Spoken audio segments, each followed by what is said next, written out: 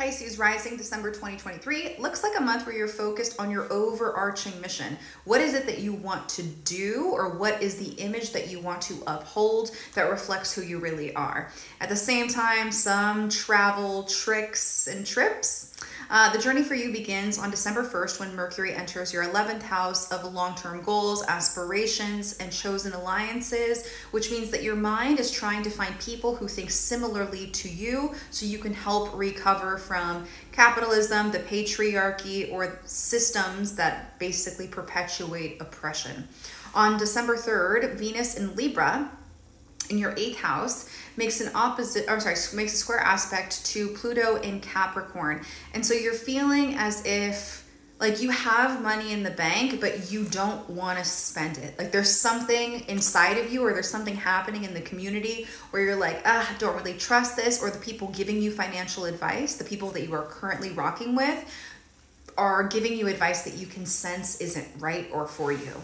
On December 4th, Venus enters Scorpio, and this is your 9th house of higher education and long distance travel, which means that those areas, doing those things, maybe taking an online course or expanding your horizons, be it mentally or physically, is where the gifts lie for you. The universe wants to push you in that direction.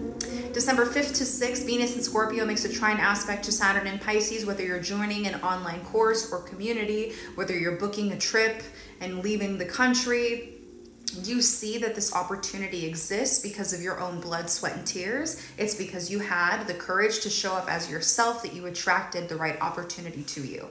On December 6th, Neptune stations direct in Pisces for the past couple of months. There was a lack of clarity around who you are to yourself and who you are to other people. Now that Neptune is direct, you have the ability to bring out all of the things that you have been exploring within yourself onto paper or into reality. There isn't this nebulousness around who you are and what you want to create.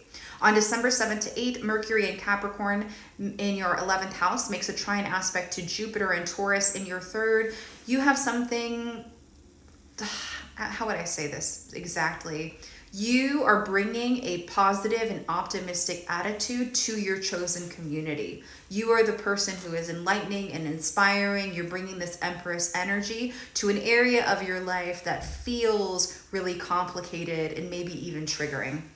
On December 9th to 10th, Venus in Scorpio in your 9th house makes an opposition to Jupiter and Taurus. This is Venus and Jupiter, both positive, benefic planets on the axes of education and learning. So it feels like an abundance of opportunities to gain a new perspective and believe new thoughts, new beliefs. On December 12th, there's a new moon in Sagittarius in the 10th house conjunct Mars, but it's in aspect to Neptune. So it feels like you are declaring like, this is who I am, this is what I want to do, but it's an uphill climb and I don't have the details figured out. And so exciting. We're looking at our overarching mission statement and beginning again. On the 13th, Mercury stations retrograde in your 11th house, which means that instead of being a mouthpiece for somebody or something, we are beginning to think that maybe the reason why we are fighting so hard is, of course, because we care about these communities and these people, but because we have felt victimized over a long period of time. And that if you have over exaggerated, or if you've gone too far, you've pushed it too much, or you've internalized the pain in such a way that it is causing physical harm to you, that's part of your behaviors have just been a projection of you trying to heal yourself. Way psychoanalytic. Most people won't tell you that. I will. On December 16th to 17th, Sun in Sagittarius in your 10th house makes a square aspect to Neptune in Pisces in your 1st. You're kind of getting scared that what you have envisioned for yourself, the legacy that you want to leave, is too big for you. It's kind of like you're wanting to pull out, or you're getting cold feet. A moment of like self-undoing, potentially, because it's the square aspect. On the 17th to the 19th, Mercury in Capricorn in your 11th house again makes that trine aspect to Jupiter and Taurus. It is the communication with people who think and feel like you do that keeps you connected to source, that keeps you connected to the light.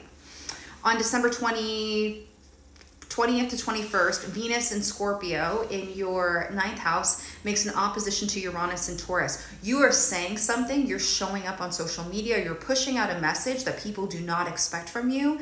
And in turn, it creates a little bit of dis-ease or uncomfortability, like with your belief system, almost like you're challenging your own beliefs. The information that you are currently receiving about the reality that you're living in challenges what you are trying to believe or what you have believed in the past. On the 22nd, December 22nd, Jesus Christ, there's a Sun, Mercury, Cazimi, and Sagittarius, illumination and clarity around what you need to do to make your dreams come true. Sounds very vanilla, a lot of buzzwords, but I think you're embarking on something big, something that you'll look back on and think like, holy shit, my whole public image changed during this specific time period. On December 23rd, we have Mercury retrograde sliding back into Sagittarius, which means that as you have this illumination and clarity around what you want to bring to the world, it requires that you go back and see the places that we took a misstep, the details that have fallen through the cracks, research. We're doing deep dives, almost like I want to be this person. Now, how do I change my habits so, you know, who I am and who I want to be are like the distance between the two is less. On December 25th, 26th, Mercury and Sagittarius in your 10th house makes a square aspect to Neptune and Pisces. So again, it's like second guessing yourself, trying to talk yourself off the ledge, but you need to take that leap of faith, you know, knowing that the net will appear. On the 26th, there's a full moon in Cancer in your 5th house of creativity, joy, and passion. Either you go on a date and it's really fun, or you go out with somebody and you have a great time, or you are releasing a project that you've been working on behind the scenes, an announcement that reflects joy and pleasure in your life. On December 27th to 28th, we have Mercury retrograde conjunct Mars and Sagittarius. This is like our mind and our body are wanting to fire, but we don't have the details and we're almost being impatient with the process. The Sun in Capricorn is also here trying Jupiter in Taurus. So as you're trying to get momentum in your career space and it's not working and you're getting frustrated, you're able to turn to a group of people who have your back and are kind of guiding you through that process in a way that assuages the nerves, alleviates the anxiety. And on the 28th to the 29th, Mars and Sagittarius again makes a square aspect to Neptune and Pisces. It feels like you on you, like the old version of you versus the new version of you, or the upcoming version of you, and you trying to manage the space in between.